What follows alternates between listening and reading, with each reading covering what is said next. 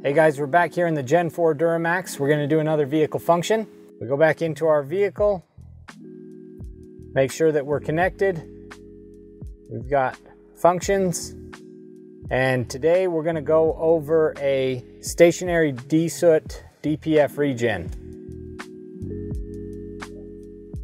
So we head in here. If you do a lot of idling, you're not going on long drives, you're going to see that soot level rise. You can actually check the soot level via the AutoAgent dashboard. So we go in, we've got a 45% soot load. If you see that getting up into the 80s, 90s, and you're not driving enough to actually get that soot out of there, this is when you'd want to perform one of those functions. So we go into the function, we do a stationary DeSoot Regen. You need to make sure that you follow all of the instructions very carefully for safety. So we're going to run this. So we need to make sure that the oil and coolant are at the correct levels. We need to make sure that there's enough fuel. If there's fault codes present with the DPF, do not regenerate. We need to park the vehicle in an outdoor area away from property that could be damaged by high temperature from the exhaust. We need to put the vehicle in park and apply the parking brake. If it's a manual, we want it in the neutral gear.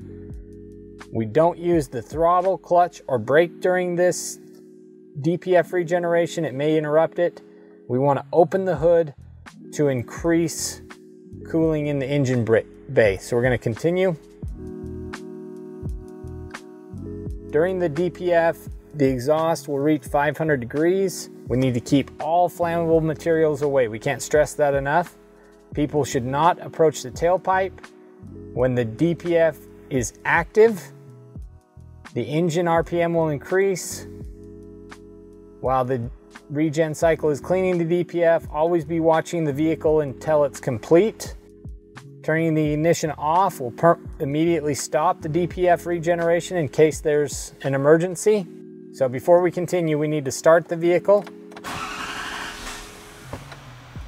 We go to continue.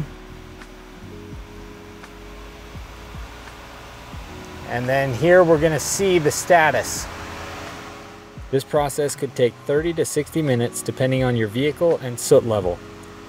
Again, make sure that you follow the steps earlier in the video and park your vehicle in a spacious outdoor area away from any flammable materials.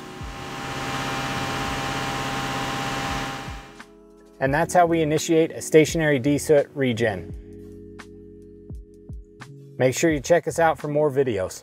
As always, thanks for watching. Check out these videos and make sure to like, share, subscribe, and hit that notification bell for more EZLYNK content. And we'll see you in the next one.